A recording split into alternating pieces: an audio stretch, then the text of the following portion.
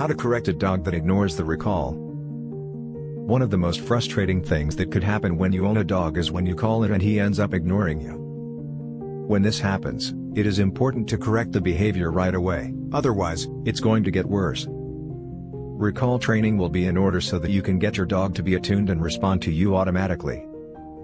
Recall training differs from the traditional advice of implementing corrections from the point when you had given the recall. In the past, dog owners encourage running your dog down, literally, grab a hold of him, and then tell him off, sometimes in a tone that emphasizes force and anger. Unfortunately, this kind of approach presents certain problems. If you do this approach, there is the notion that the consequence of not following your command will have to follow your dog's unwanted behavior right away. And by right away, we mean mere seconds.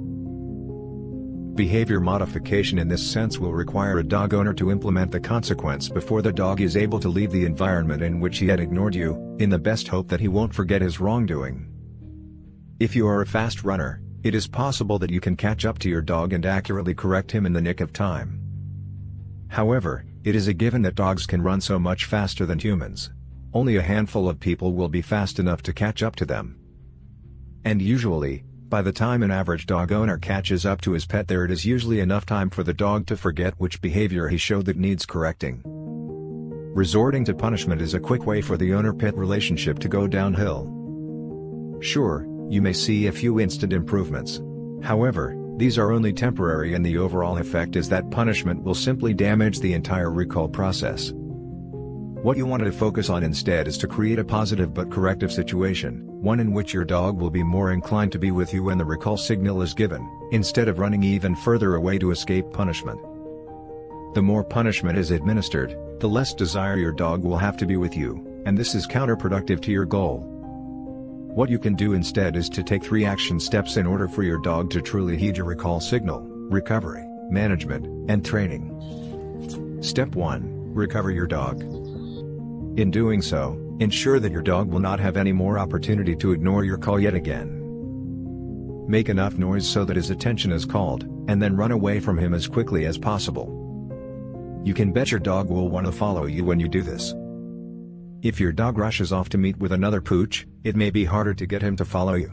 In this case, you will have no choice but to simply go after him and then get him.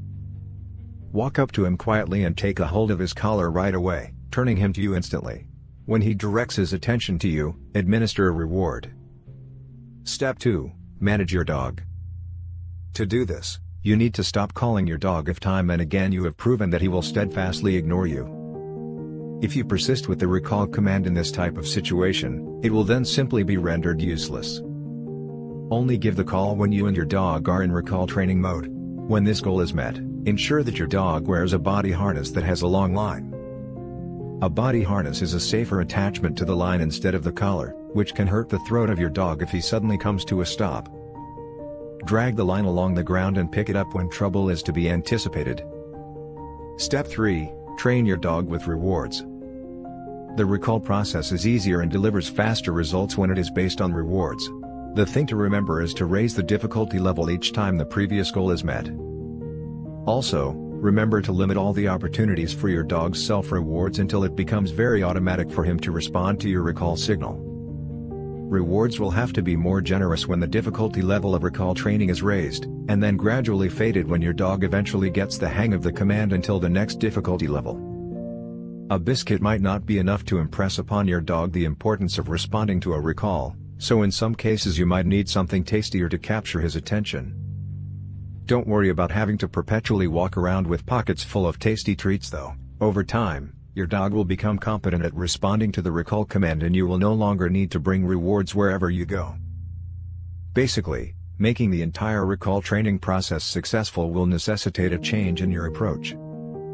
You need to acknowledge the problems that come with teaching your dog how to run back to you when you call to it, and patiently and consistently apply these training tips that all successful and modern dog trainers also do with each of their dogs.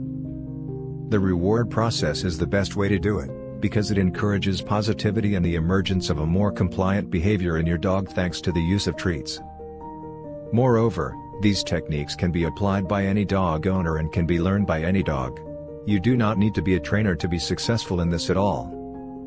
Once you know and faithfully practice these keys to success, You will find that in due time your dog will be able to trot back to you once you give that recall sign he's absolutely attuned to. Thanks for watching. For more dog training tips, click on the link below and get your free dog training video series.